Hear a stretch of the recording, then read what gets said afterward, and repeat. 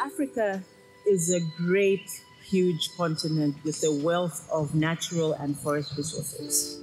It has been kept that way because we respect our indigenous knowledge systems. Women have been the custodians of indigenous knowledge systems, which is why the women are the ones that go out into the forest to gather and to collect food, fruits, mushrooms, medicines, and all that. Kakulidwe kamentezo kila moise.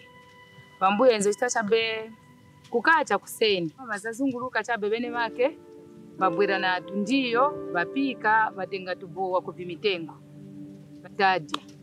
So chabe tengo enze pafupi na nyumba na mitengo stari. Sustainable use of the ecosystem is more important now than ever before because we are losing these trees which are efficacious, trees which are healing, all natural remedies, all natural sicknesses and so on, due to industrialization, charcoal, agriculture.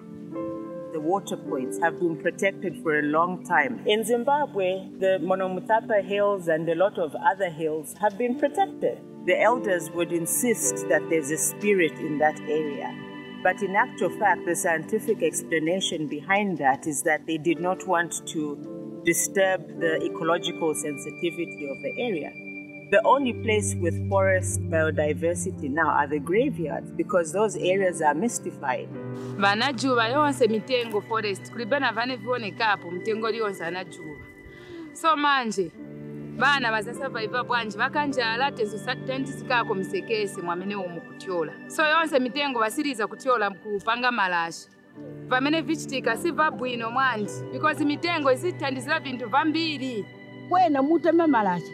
Muzitema kuganizira kuti apatingateme apayaya apatingateme mitengo la yamene musia ititandizo moyo waise vantu na isenso tikumba mankwala tisatemere tuchimutengo chonse out tisitengako chabe kukumbako tuminju tachoka apa taenda penangu kuchitira kuti mailonso tizabwera kukumba mtengo uyu utandiza vantu matenda.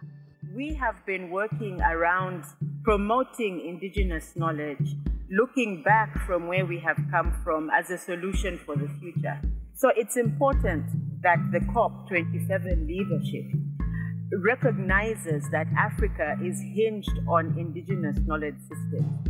So in appreciating their knowledge, it's possible for us to now combine science and culture to protect the environment through nature-based solutions.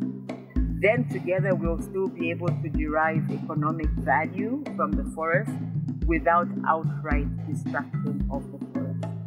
We only have one earth and we collectively need to manage it, or else we risk not being resilient to climate change.